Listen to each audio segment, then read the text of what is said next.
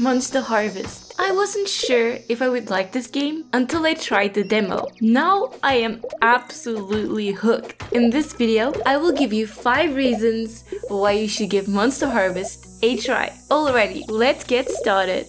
Do you love Stardew Valley? Well, of course you do. Stardew Valley is just amazing, fun, and quite addictive. So who wouldn't love it? Well, do you love Pokémon? Another silly question. Pokémon games and even the anime are extremely fun and enjoyable. Well, Monster Harvest combines these two very different games in a way that just feels right. In Monster Harvest, you plant crops by hoeing the ground, placing the seeds, and then watering the crops every day. Once the crops have fully matured, you can harvest them, sell them, eat them for energy, or use them as ingredients in cooked food. But you can also mix different types of slime into your crops to mutate your crops into living creatures. You can use a red slime on a crop to turn it into a planimal. Each crop will create a different planimal. For example, using red slime on a potato will create a mutato, a mutant potato. Using a red slime on a radish will make it a radcross planimal. And using a green slime will cause your crop to grow instantly. These creatures that are mutated from the red slimes will be used exclusively for combat in the dungeon. But if you use a blue slime, it will create a different looking creature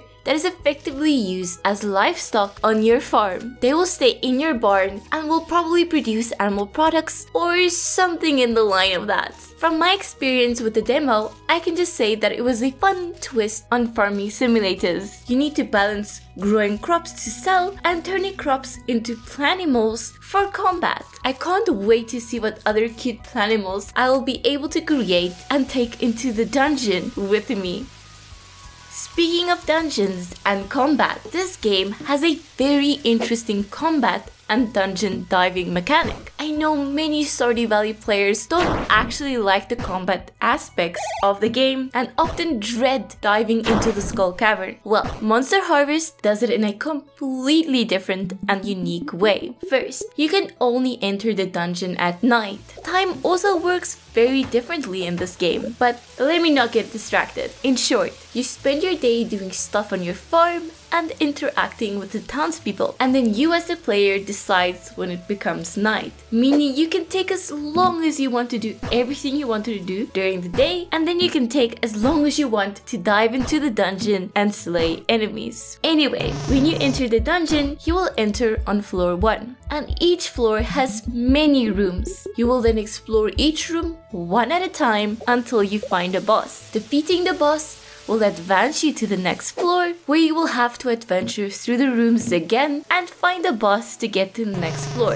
It has roguelike vibes actually. When you see an enemy, you need to strike it with your sword to initiate combat. Combat in this game is turn-based, but if you strike the enemy before it strikes you, you will get to go first. Once combat has been initiated, it's a very simple turn-based combat where you hit the enemy with one of your 3 abilities until the enemy is defeated. When your planimal dies in combat, it dies. It cannot be revived and reused, and this sounds absolutely devastating, right? Well, that's what I thought at first as well. But when one of your followers die, you will gain these heart things, and they are used to upgrade the quality of your soil at your farm. When you mutate your crops into planimals, they will appear as level 1. Each time you upgrade your soil, they will appear at a higher level. So your fallen allies are effectively buffing your future planimals. This is a very unique and interesting system, and I cannot wait to see how far we can take this. This mechanic just echoes fun experimentation, and if you are not new to my channel, you know I will do some weird stuff with this.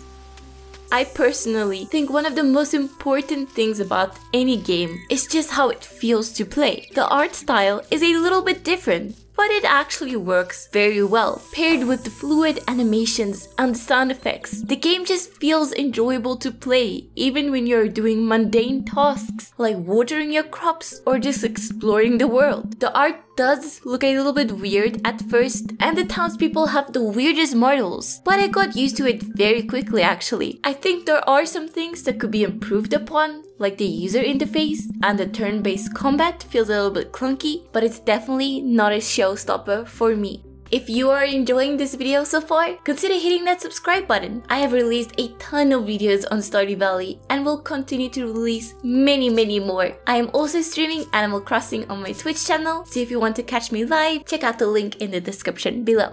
There is a free demo that you can play on Steam and on the Nintendo Switch right now. The demo allows you to play the first 10 days in the game, and there is a lot to do in those first 10 days. I played the entire demo and I actually really loved it. I cannot wait for the full release on the 31st of August because I will definitely be picking this up. Having a free playable demo is actually just great because it allows you to try out the game before spending money. Usually we get to try a game for 2 hours, so we can still refund it if we don't like it. But the demo allows us to play quite a bit more than just 2 hours, allowing us to really tell if we might like the game or not. So yeah, if you are still on the fence, just give the demo a try and it will cost you nothing.